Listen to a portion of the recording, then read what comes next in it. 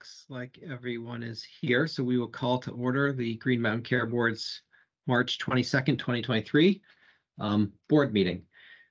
This morning's meeting will be followed up by a meeting this afternoon, and this morning we are just discussing and potentially voting on the modification of UVM-MC's fiscal year 2017 enforcement action.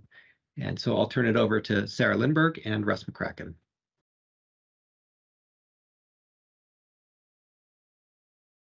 Good morning. It is actually morning for once. I will ask probably Russ to take the lead here, but we, as a reminder, very briefly, this is an issue that we brought before you related to the fiscal year 17 actuals being above the budgeted amounts, not for, largely due to over utilization being higher than expected. And UVM wasn't the only facility to experience that. And so we'll let Russ get into all the details so you don't have to hear it twice, but take it away, Russ. Good morning. Can everybody hear me and see my screen?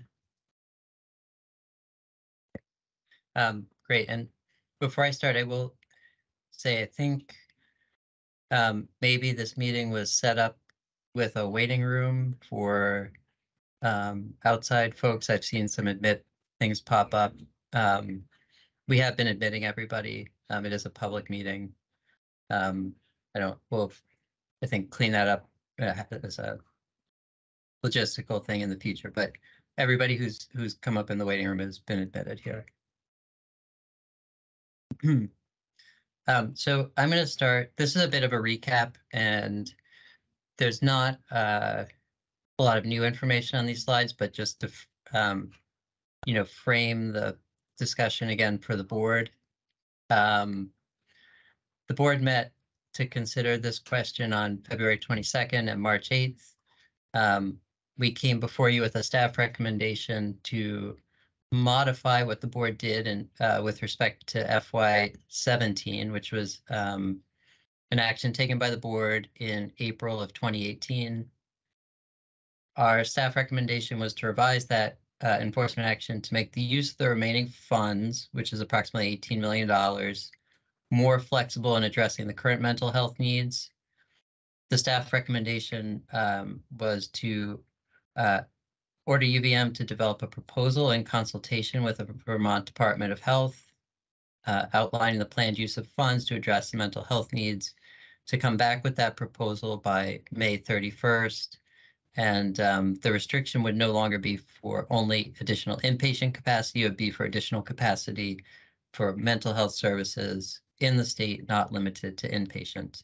I have some updates, slight updates on that proposal that I'll get to. We've had a public comment period open since February 22nd. We've received a lot of great public comments. I'll summarize those in a later slide. The Vermont Department of Mental Health is supportive of this change and broadening the proposal to broaden the restrictions on the use of funds so that it's able to be deployed to increase mental health capacity without the inpatient limitation. Sarah reviewed this in more detail at the last meeting, but we had some follow-up questions to the University of Vermont Health Network, which said that the funds have been maintained in unrestricted investments, which is included in their days cash on hand calculations per the hospital. The returns that were provided by the health network showed about a 21.2% cumulative return, which is about 4.1% annualized.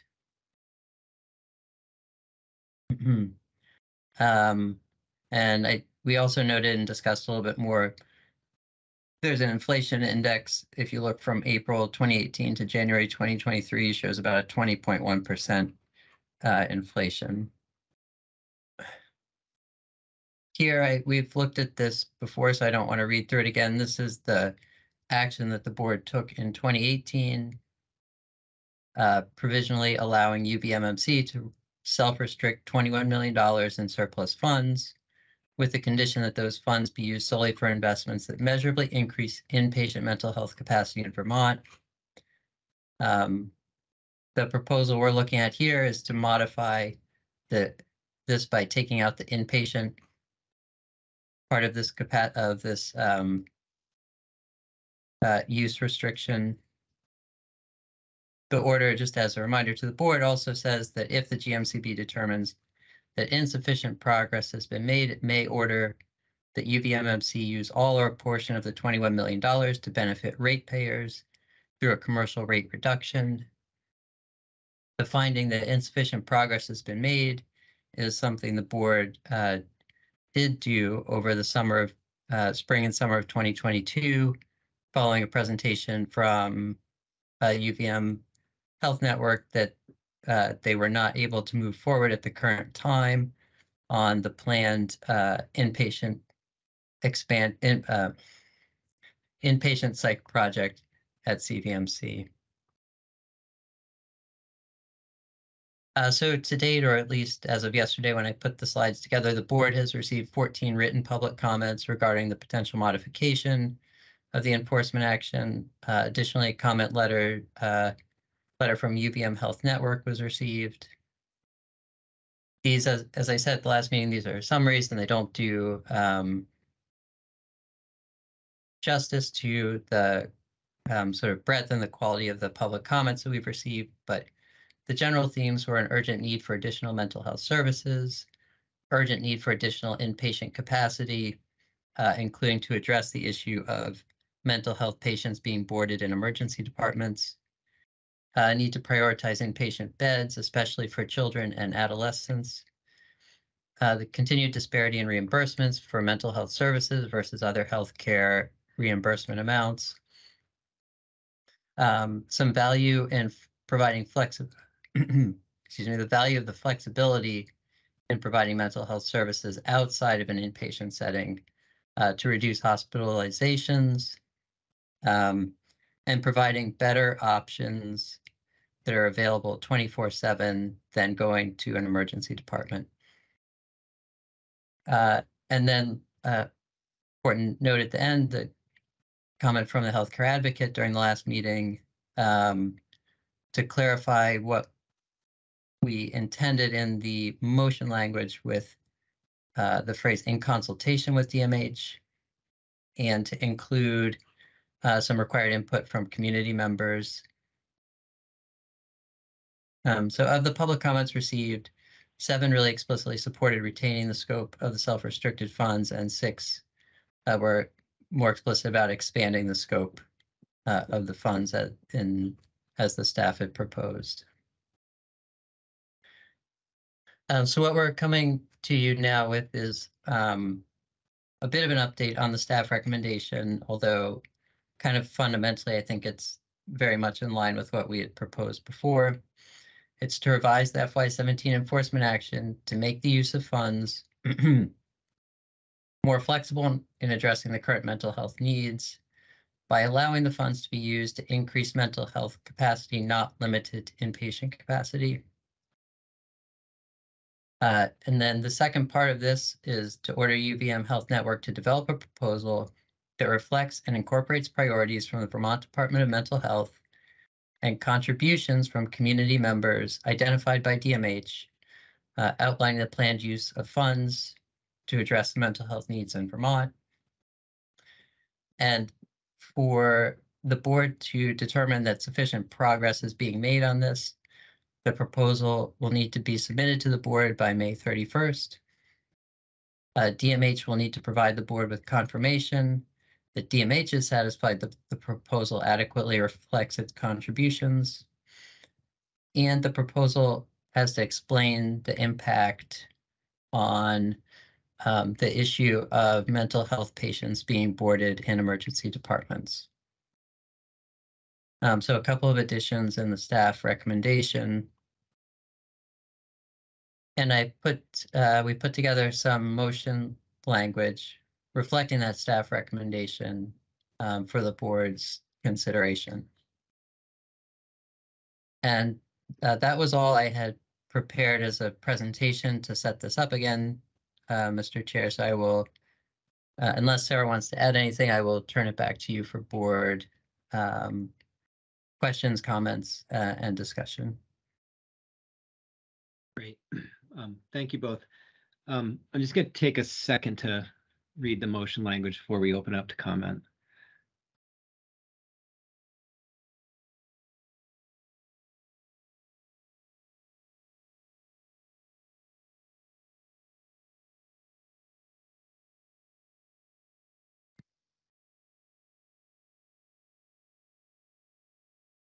Okay, great. Thank you both very much. I'll turn to board comment. If any board members have any questions or comments, please go ahead. We can start with Dr. Merman. Good morning. Thanks, Chair Foster. Thanks, Russ, for the presentation, and Russ and Sarah for all the hard work, and the team for all the hard work on this. I first want to continue to express all of our shared concerns about access to mental health treatment in Vermont, whether it be inpatient or outpatient, and all the other services related to the care of patients struggling with mental health challenging conditions. This really needs to be improved. I do think this reconsideration of this prior budget enforcement action has brought a lot of these issues since in my short time on the board right to the top of the agenda. And I think it's been really, really helpful for this to have occurred to encourage all of the really helpful public comment that we have received. I think most of us read every single one of these and consider them very carefully. So I think this has been a really good thing to have occurred at this time to reinvigorate the conversation about challenges of capacity for mental health, treatment of mental health conditions, and access to inpatient care and access to outpatient care and other services. I've mentioned before, as an emergency physician, essentially at this point, every clinical shift, we take care of patients who are being evaluated for mental health crises or are boarding in our departments awaiting treatment, therapeutic treatment for a mental health crisis.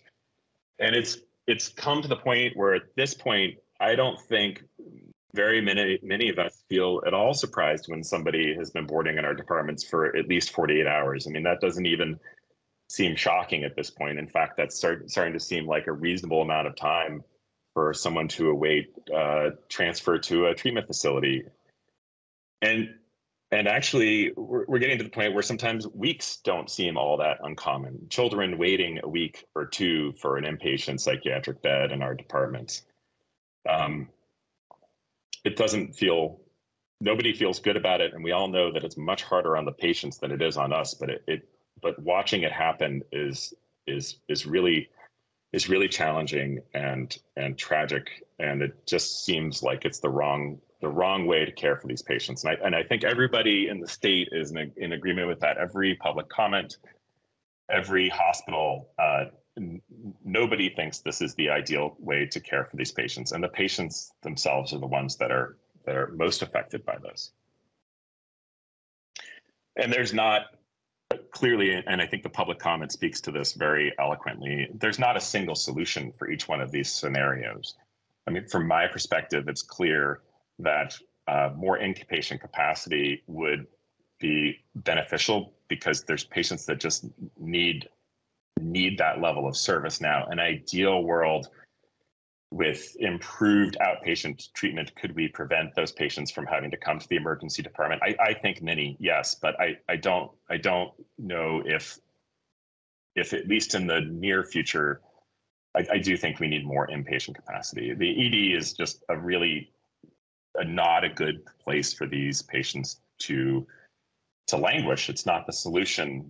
We don't have opportunities for therapy. There's rare opportunities, if any opportunities, to see natural light. Sleep cycles are impossibly hard to maintain.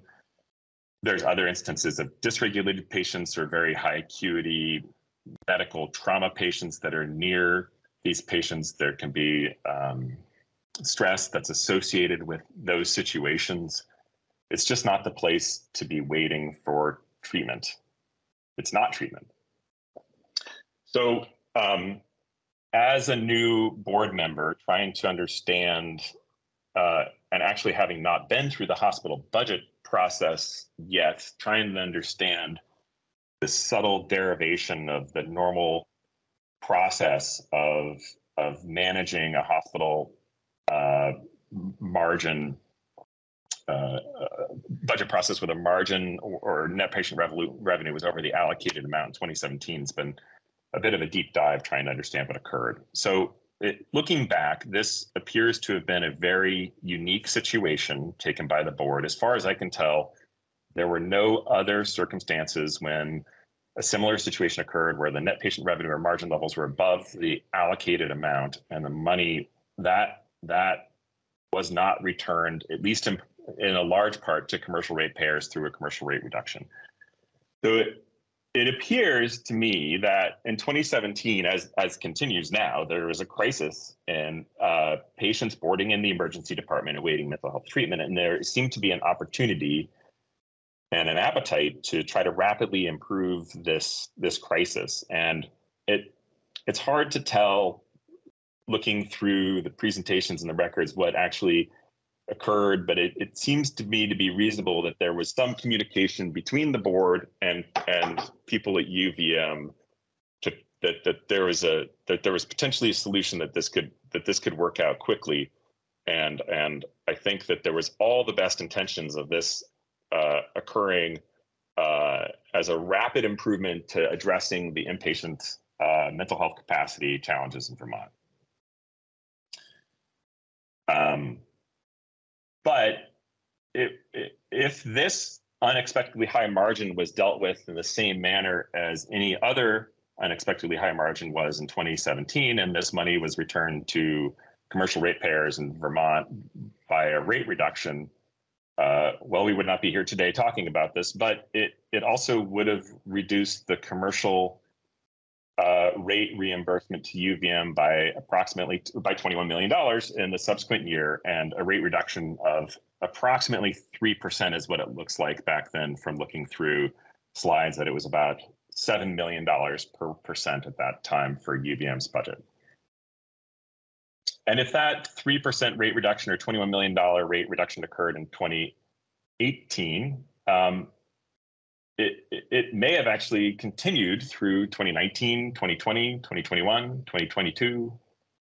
It continues because the rate would have been lowered and that rate would have been down, and that's a large amount of money. Now, that may not have been what happened. It's hard to reinvent the past and predict it forward. The board could have said, okay, well, UVM took a rate reduction coming into 2017 because of 2016's performance. And so maybe the board wouldn't have thought that a whole 3% rate reduction was the appropriate amount. Maybe they would have been a 1.5% rate reduction. Or maybe in 2018, UVM would have asked for a commercial rate increase from what it would need in 2018 plus what it needs in 2017. So it's not necessary that it would have been $21 million a year for each of the last 5 or 6 years, but at the very least, they're not having a commercial rate reduction in 2017 for UVM was financially very good for UVM. Well, financially good to very good for UVM, depending on what would have occurred. Again, it's all hypothetical, but it clearly was better to try to figure out this solution for the hospital. And at the time, it looked much better for Vermont to try to figure out the solution because we needed to deal rapidly with this mental health boarding crisis. Now, we all know what has happened since then, and that did not pan out, but that's my best understanding of what occurred then and what the potential ramifications of this money were. Additionally, there was this money that Russ had described about the earnings associated with investing this $21 million. So the $21 million was appropriately put into I believe the general fund at the medical center or the health network, along with other money like funded depreciation, or I think some things like endowment are put in there as well. And this money is invested, and that's the smart thing to do. And this money, this $21 million has earned money at this point. And so to me, it would seem that this approximately $4 million that the $21 million has earned, because it had not been used for the initial intent, and it had really not been used, I think what the intent was for this to be used fairly quickly, although it wasn't really defined in the enforcement action. I think that $4 million seems reasonable to me, that be added to this $21 million for use to improve mental health capacity, whether inpatient or outpatient in Vermont. The other pot of money that I'm trying to understand what happened to is the $3 million that was spent designing the new hospital complex and parking garage at CVMC. I think the intent was, again, the best intent for this to be used to increase mental health capacity. There was going to be some beds shifted from the current capacity at CVMC to this new facility, and then some beds added to that. But unfortunately, because of a net operating loss of approximately $20 million a year, this project has been put on an indefinite hold. So, strictly speaking, with the language that says this should be used, I think I don't have it in front of me, measurably increase inpatient mental health capacity in Vermont, this $3 million did not do that. So I do think we should consider whether or not that $3 million should be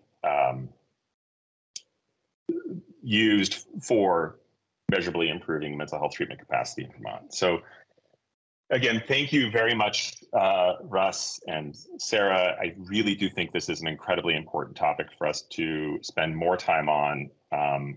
I really would look forward to speaking with DMH to understand our state's priorities on how to improve mental health treatment capacity and treatment in Vermont.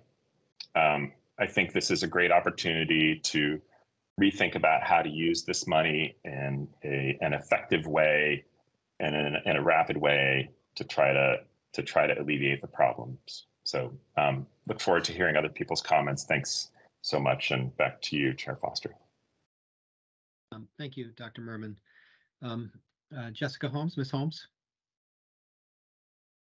Do you have any Sure. questions or comments? Thank you.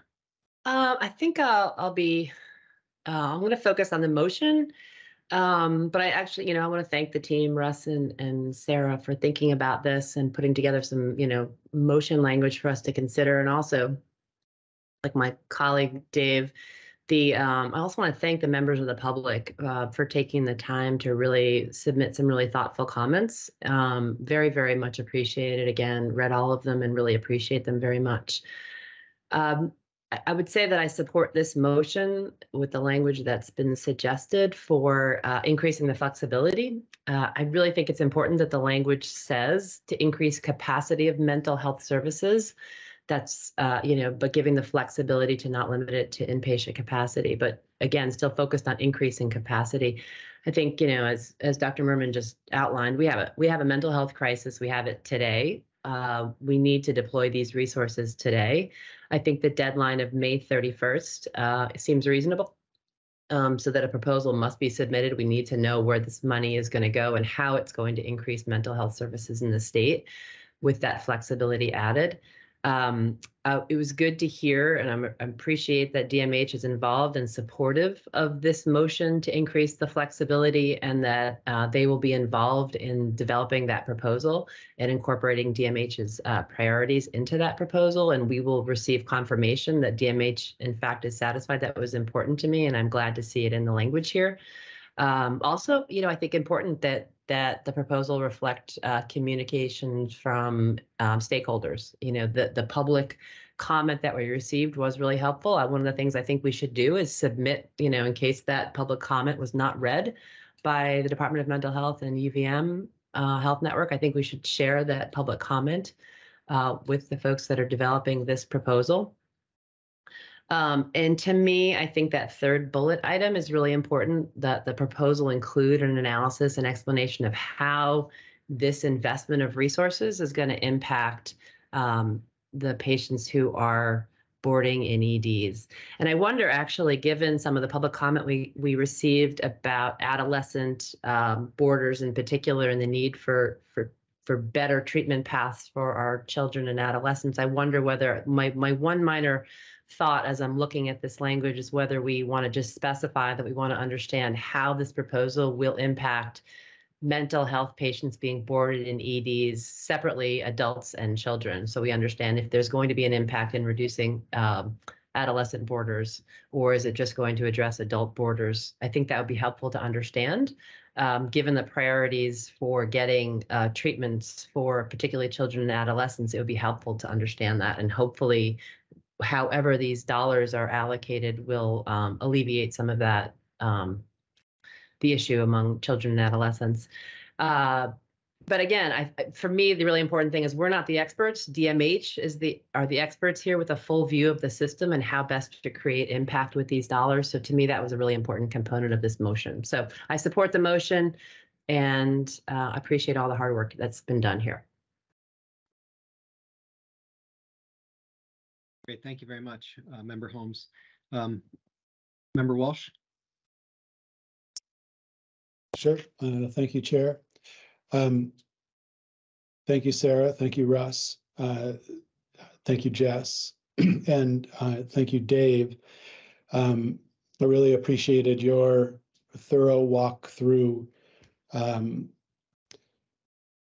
dollars and the 3 million, that it seems hard to say that went toward mental health care, and the 4 million earned in interest. I think those are really key points that I'd like to come back to.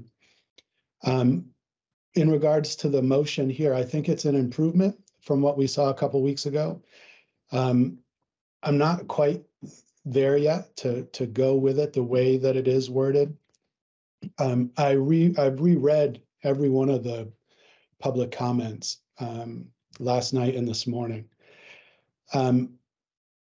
And I think Russ did a nice job saying that we can't summarize them in a slide, right? They're profound. I think we say that 7 were in favor of keeping the focus on inpatient care, 6 supporting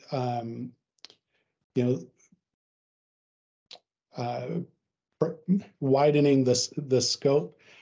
But one of the letters was from the emergency department directors across the state. I think that was 11 people. They described our current situation, these are their words, as inhumane and unethical. And Dr. Merman does a nice job, but in an emergency department doctor's calm demeanor, right? Describing kids being kept inside, unable to go outdoors for weeks. If you were not in a severe mental health crisis when you came in, you would be in one by the end of that time. Any one of us. This situation has languished. It was discussed in 2017. It's only worse now. The suffering is worse. The situation as a whole is worse. Another item from that letter, 30 patients boarding in the ED for a day or more. On any given day, there are 30 patients in Vermont who are in an emergency department for at least 24 hours, sometimes weeks. For every 24 hours that one of those patients is in the emergency department, 6 patients without mental health disorders are diverted.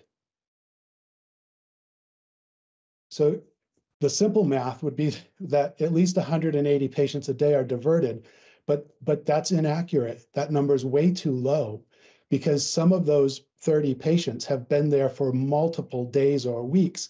And this figure from Dr. Smith and colleagues is that for every 24 hours, one person is in the ED, 6 are diverted.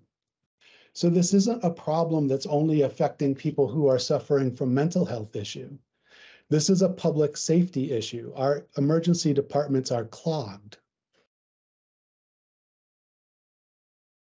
So I don't know how to create more urgency around this, other than saying words like inhumane and unethical and public health emergency. We've been told there's been a lack of action because this is doing something about this would not be profitable.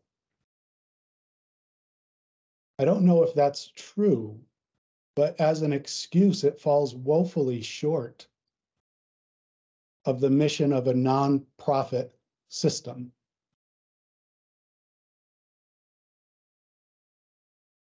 The part about this motion that I appreciate the most is the proposal to include analysis and explanation of how the proposal will impact the issue of mental health patients. I could imagine extending that to say that it would need to include an assessment of inpatient capacity need. The best evidence that I could find 2 weeks ago was that we need a few more beds. Not a lot, but a few. And because they're deemed not profitable, I worry they will never be made. So I think we need to keep some focus in our language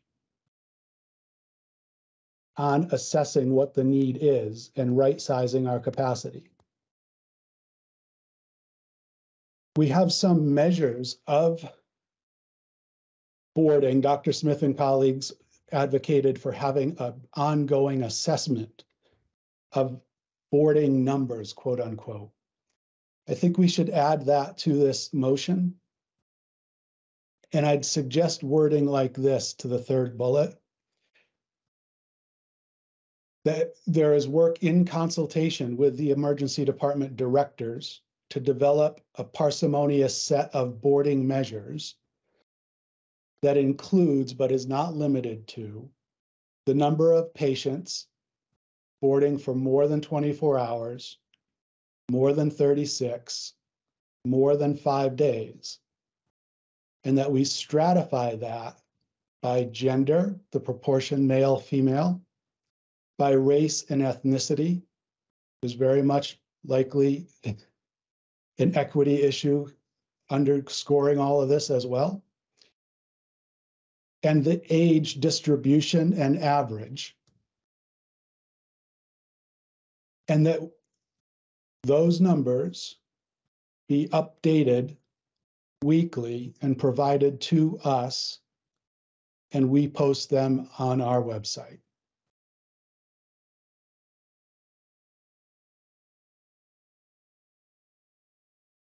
If we can do that, I can support the motion. The way that it's written right now, I can't.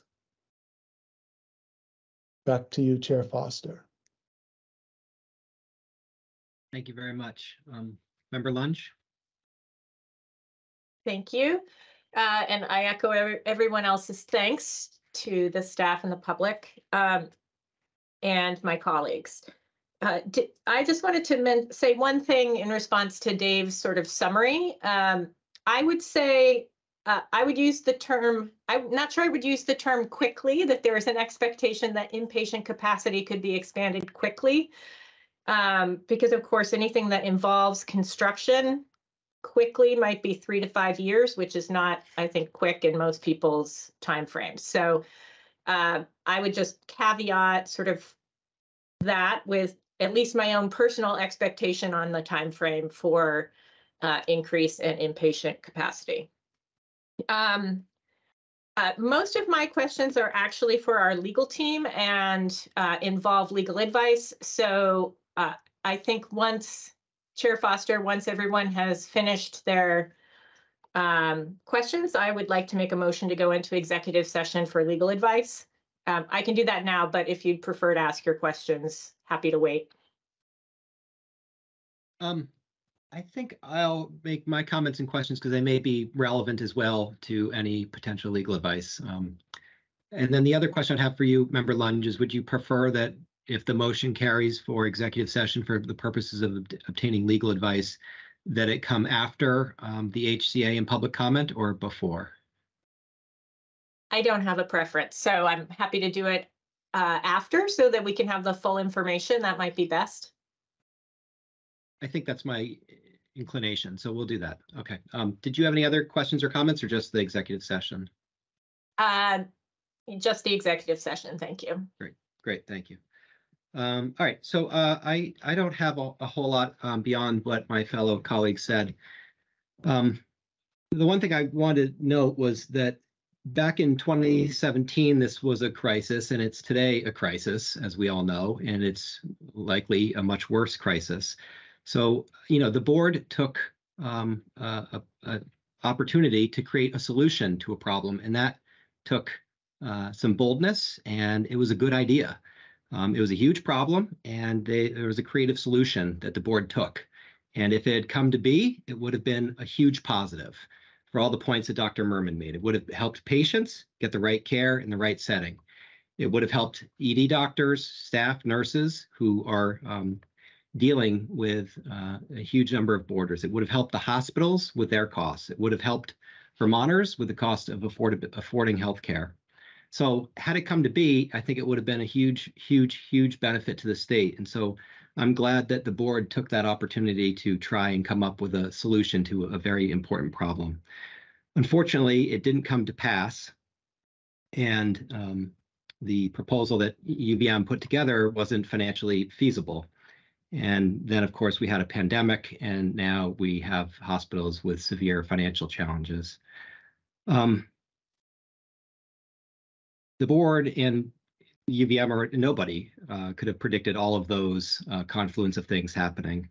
To Dr. Merman's point about the $3 million being used for measurably improving mental health capacity, I don't think it's clear that $3 million was. It was never built, so of course it didn't help in that regard.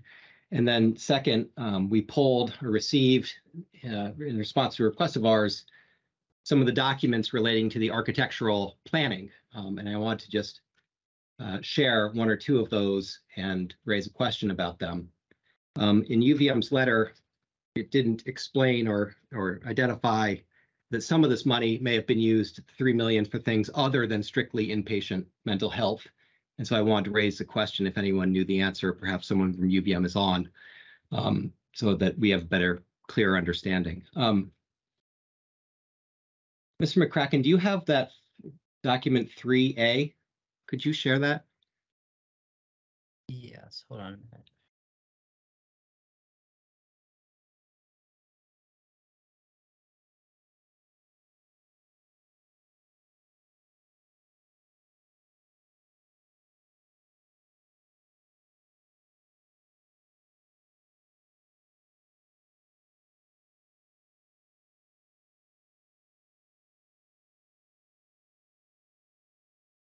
And if possible, blow up project scope.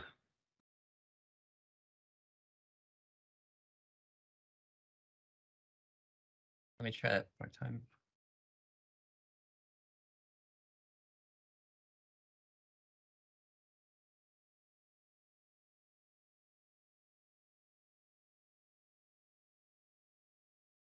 So this document is the UVM Health Network CVMC ED E4H fee proposal that was executed. The date is June 18th, 2019. And the project scope here indicates that CVMC wished to construct 107,000 square feet of new building to house a new 40-bed inpatient psychiatric hospital and replace the emergency department in new construction. The new building will be 3 stories plus mechanical space in the basement level and rooftop. The building will be designed to accommodate 3 additional floors of medical surgical inpatient nursing units in the future. There's an additional option being considered for basement space for the emergency department. it's anticipated that the new building will connect to the existing hospital on the ground floor and first floor levels only. The inpatient psychiatric hospital will require secure exterior space for patients. And so from the project scope from this document, at least, it looks as though it wasn't strictly relating to inpatient psych. It looks like it included some work to the ED that maybe was desirable or maybe was needed to do the inpatient psych. The second document, Russ, is the PIC project workbook.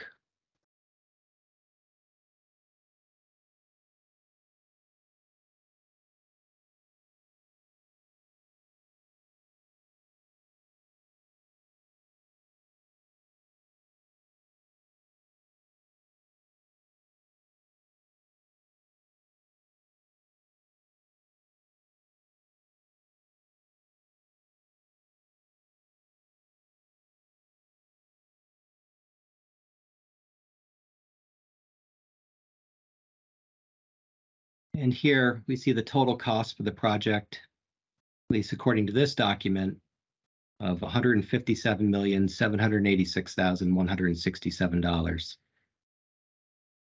And if you go to the medical equipment page,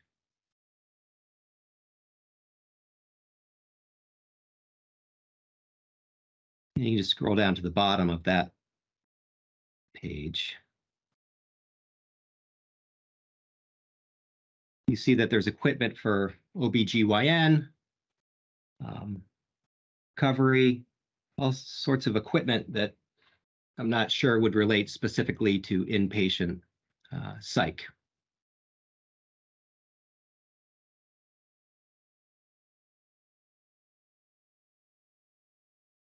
And Russ, if you go to the design drawings, the CVMC SD drawings, selected pages,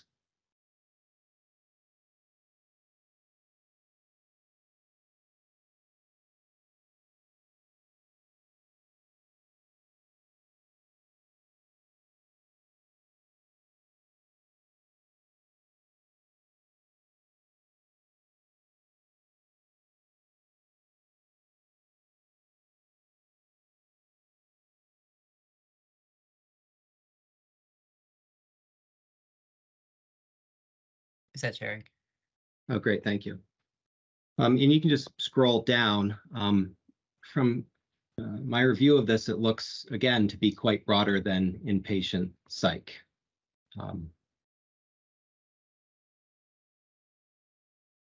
It's quite an extensive building. So the $157 million estimate, to my eye, based on these documents, appears to be quite a bit broader than inpatient psych, which potentially, I don't know the answer because I wasn't here, but was one of the reasons why it wasn't affordable. And if anyone knows the answer, I'd be curious what it is, whether or not that $3 million that was spent was just for inpatient psych development, or if that included some of the work that related to some of these other things that are depicted in these documents. I can speak to it at a pretty high level. So this was understood that the project was more expansive than inpatient psych specifically. Part of that has to do with the complexities of reimbursement as governed by the IMD, which is connected with capacity at the hospital at large. Some of it had to do with stakeholder input about how to kind of make this all work in a cohesive way. And so, you know, I think that that was kind of part of the vision there. And just to be clear, I've never heard that the construction cost was the prohibitive part. It was the ongoing operating loss that was prohibited given their financial change in status. The $21 million that Dr. Berman referenced. That was the estimate at the time. I do believe that, you know, given the precedent that particularly our Medicaid program has set in its work in expanding beds at the Brattleboro Retreat, that's probably, you know, could be navigated in partnership with them potentially. But that is, you know, the cost that was cited as prohibitive, not the construction cost per se. Got it. Great. So in any event, the sum certain was $21 million, and it didn't come to be, and that's where we are. And we have an order from 2017 that is our guiding document in terms of how the board can address this issue today. So I have no other comments other than I would support Member Walsh's addition to the potential motion. I think getting the information to understand what the boarding situation is only beneficial. I don't know if it's particularly burdensome, but I think it would be beneficial. And with that, I support the need for that data. Sorry to interrupt, Chair Foster. I just don't know that it's appropriate places in an enforcement action for one hospital if we're asking from data across the system. That just seems a little tricky from where I'm sitting. oh, and I'm sorry, it wasn't clear to me actually if the suggestion was across the system or just at UVM.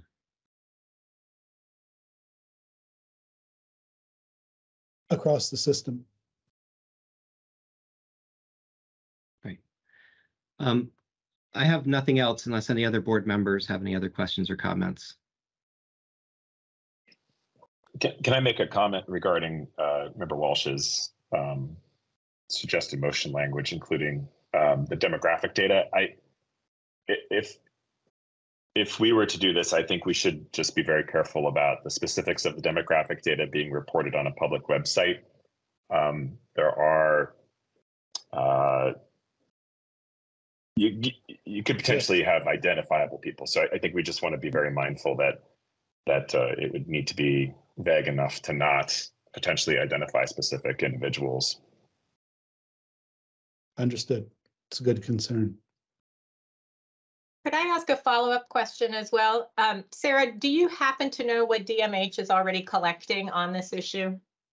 I do have that in the back of my mind. I know there's some robust information that they do have. I don't know specifically on boarding. I'm happy to follow up on that. I think it's, really important to understand that. And again, just welcome their expertise on like what might be missing and if there's anything we can leverage to get more if it's helpful. Yeah, it appeared to me that there is some data, right? Because the physicians in their letter cited 30 patients of at least 24 hours, but acknowledged that some are considerably longer. So I think that one data point isn't sufficient, but there seem to be numbers somewhere, and it's a statewide concern. I understand that putting the onus on one facility may not appear to be fair, but it's a public health crisis. We should find ways to work together. I just don't know that we even need that mechanism to do that. You know what I'm saying? Mm-hmm. I'm not sure, but I'm open, right? I'm open to learning more, and it's the suggested language was in consultation with the emergency department directors, DMH and UVM, and have that part of the reporting requirement, and to have that operational by the end of May.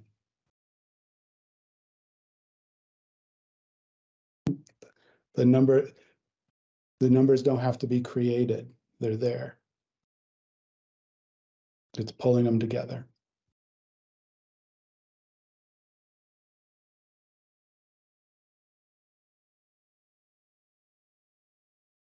Any other member comments or questions? Great. Okay, I'll turn to the healthcare advocate. Morning, Chair Foster. Morning, everyone.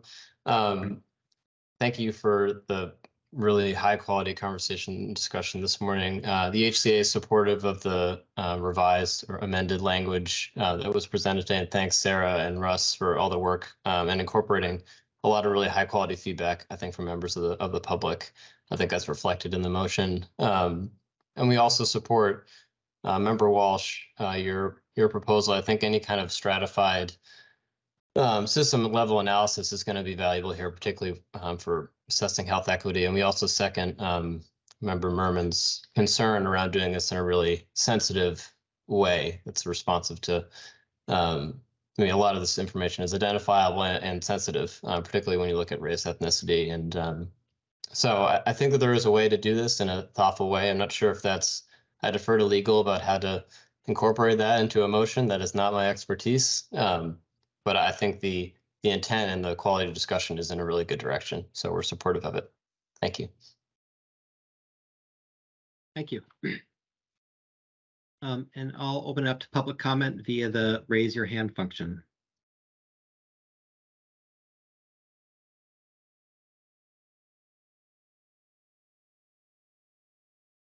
Mr. Hoffman, good morning. Go ahead.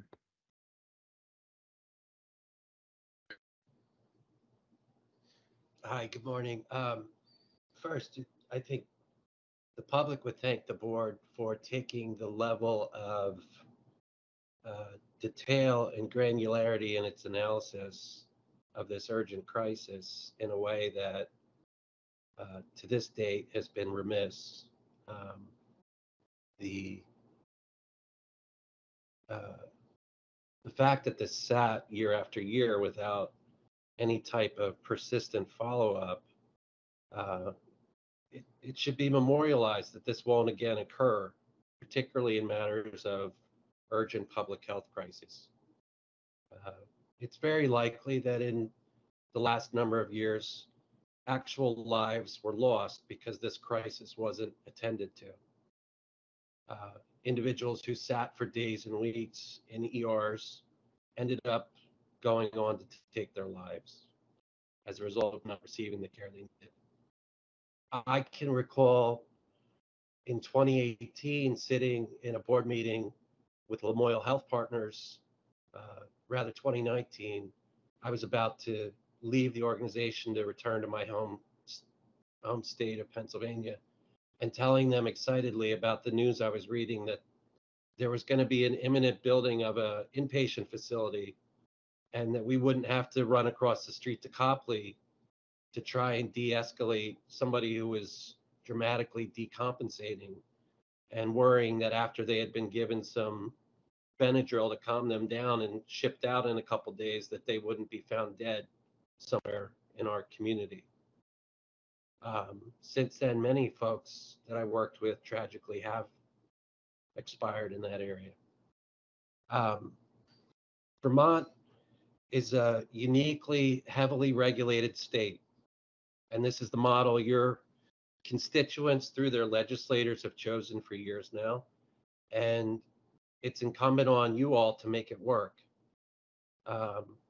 If this were a private sector paradigm, you all would essentially be the board of trustees. And in this situation, UVMHN, with 21 million on their books, would be directed to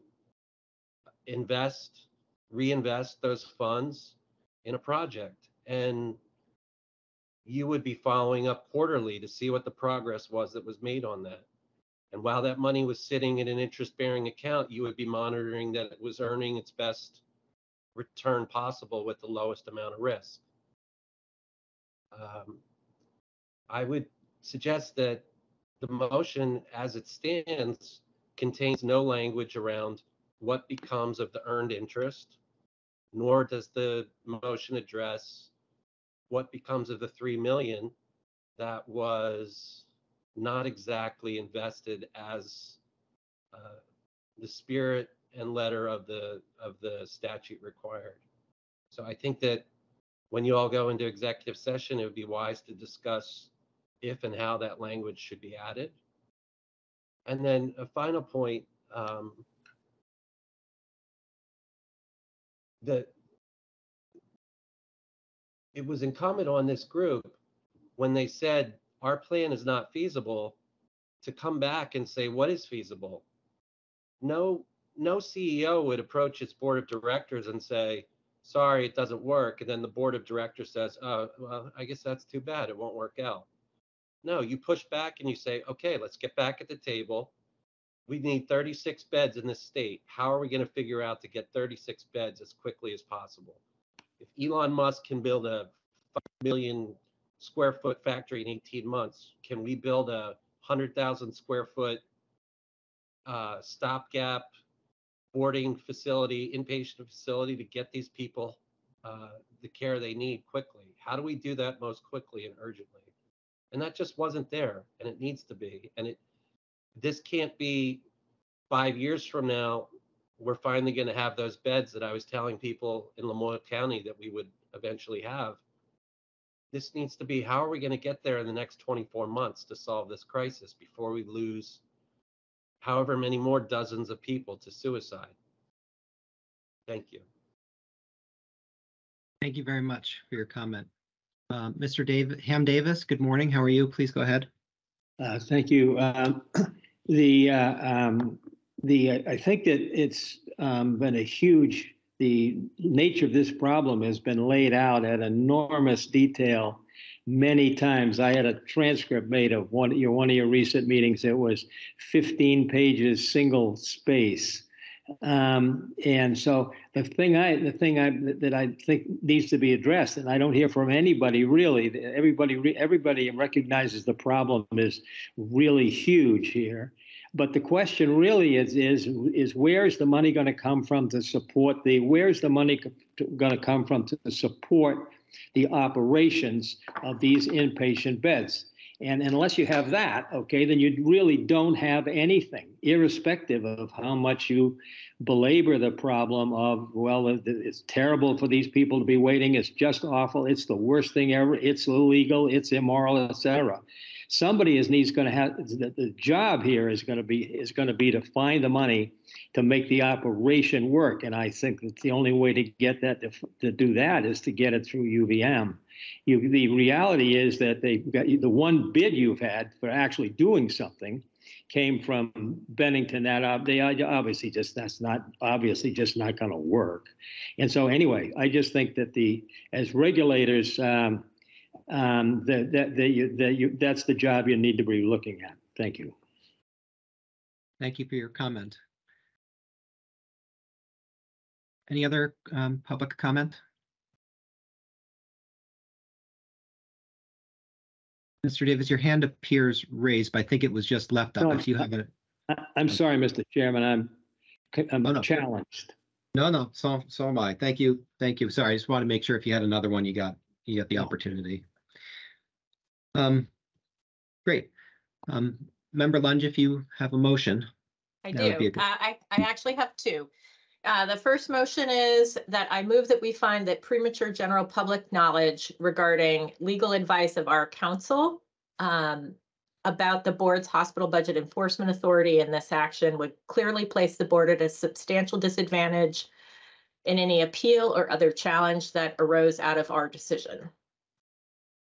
So that's a motion that we have a finding, which is a requirement under the Public Records Act for executive session, is that there's a finding that premature general knowledge regarding the matter would put us at a disadvantage. Open meeting law, right? Yes, thank you. Thank you, Sarah. I second the motion, and I would ask if there's a vote that Mr. McCracken take the vote.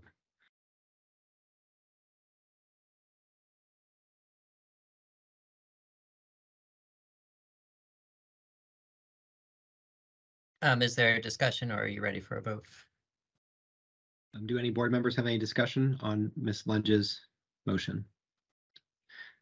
No discussion, Mr. McCracken.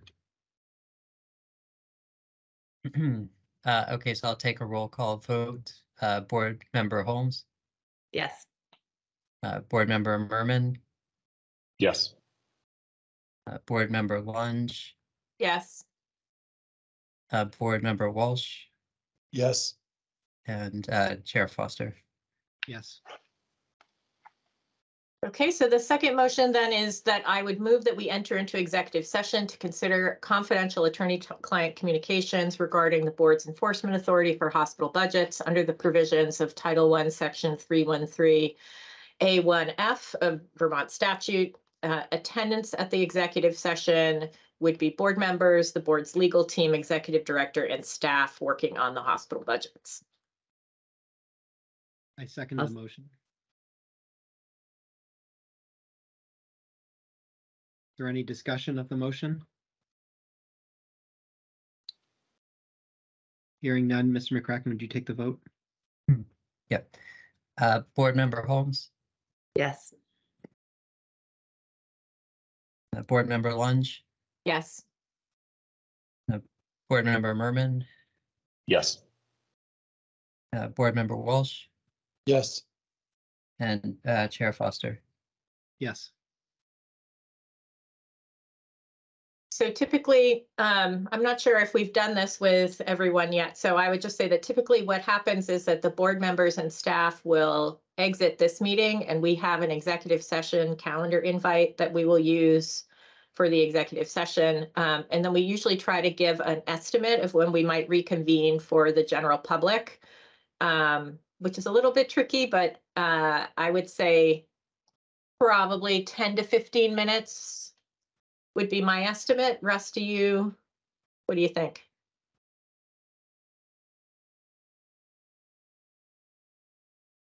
Yeah, it's always a little bit hard to gauge. The scope of the executive session is narrow and limited to what was covered in the motion. Hopefully 15 minutes would be sufficient. Okay, it's 11:30, so we can reconvene the hearing. And thanks for your patience. And many thanks to Russ for handling a number of knotty legal questions quite deftly. Thanks very much, Russ. We're lucky to have your guidance on these issues. So we've obtained some legal advice, and Russ, if you could pull up the motion language, I think that would be helpful.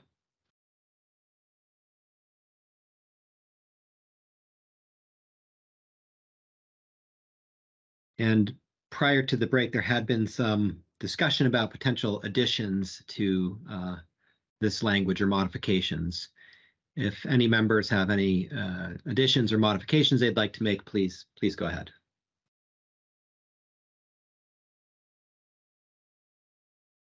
This is Tom. I'd like to amend the third bullet slightly to include analysis and explanation of how the proposal will affect inpatient capacity, inpatient care for patients with mental health concerns, and will impact the issue of mental health patients or patients with mental health concerns being boarded in EDs.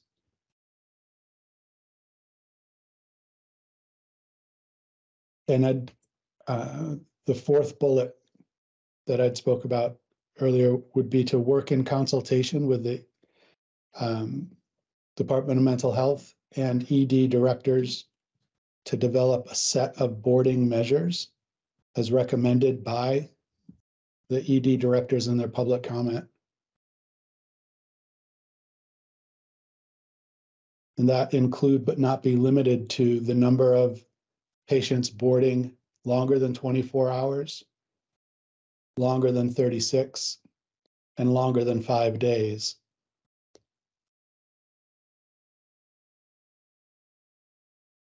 And the analysis to include the gender distribution, race, ethnicity distribution, the age distribution, and mean. And that these be reported to the board weekly, and that whatever we can display publicly, we do.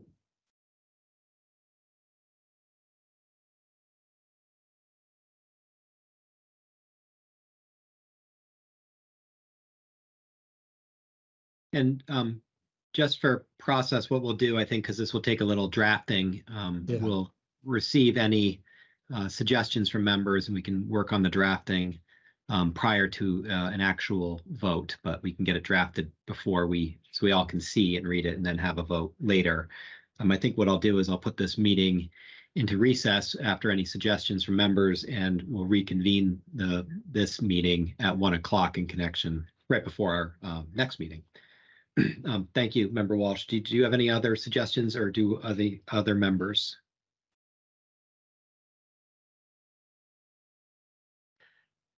I would just throw out an alternative to the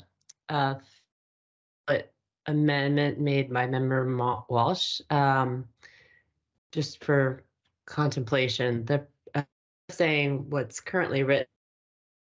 The proposal must include an analysis showing that the investment will reduce the frequency and length of time adults, adolescents, and children experiencing mental health episodes are boarded in EDs in Vermont. So that's just another way to think about it. I think, thank you, Jess. That's an improvement over what I'd said. The one piece that I was trying to loop in that I did not hear was the effect on inpatient capacity. I remain concerned that without some directive and follow through, the evidence that I reviewed suggests we are under capacity slightly, and we do not have a history, the state does not have a history of addressing that. I don't want to lose sight of that. The evidence telling us there's a need for more beds. So I would like something worked in about that. Can I offer a comment on that? So, I mean, Robin pointed out that it does take 3 to 5 years often for construction projects in healthcare. So the rapidly getting inpatient capacity out of this is unlikely. That said, I mean, definitely during COVID, we really saw how healthcare facilities can be repurposed really rapidly. And so I think actually, maybe the initial intent of this was to try to repurpose a facility as opposed to build a facility. That is a possibility. My hesitancy in including inpatient capacity at this time in this redetermination of the enforcement is that I feel that, and I agree with you, Tom, that there probably is a need for more inpatient capacity, but I wouldn't want it to delay other projects that could decrease ED boarding and improve access to care for patients who need mental health treatment. So I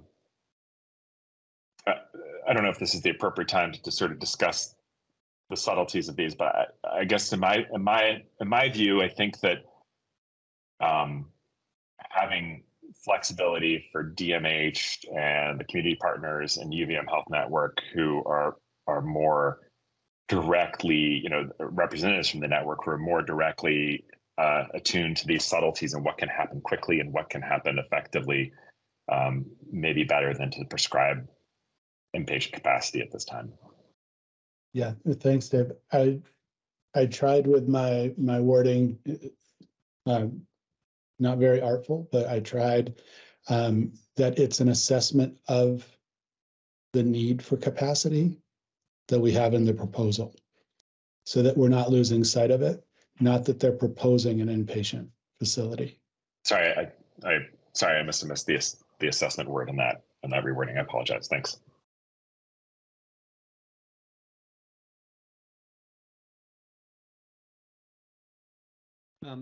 I have one addition, which would be, it would be that these funds on a prospective basis be held in an interest-bearing account, and that any proceeds from such interest should be applied toward the purpose of the amendment, which is to increase mental health capacity.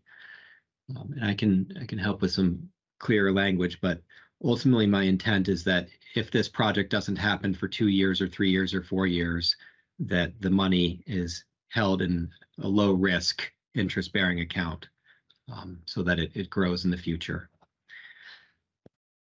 Do any other members have any other suggestions?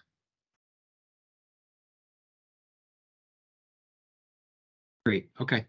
I'll put this meeting in recess and we'll take it back up at 1 p.m. Oh, sorry, go ahead, Ms. Barrett. Thank you. I just wanted to clarify and make sure that the public knows that we will start the meeting at 1 p.m. as you said, Mr. Chair, using the public will use the link that's available on the press release. And because we have 2 invitations going, my concern is if we're putting this meeting in recess, folks might pop onto this meeting.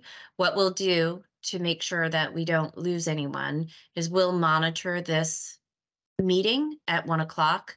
But for board members, please use your 1 p.m. invitation. Thank you.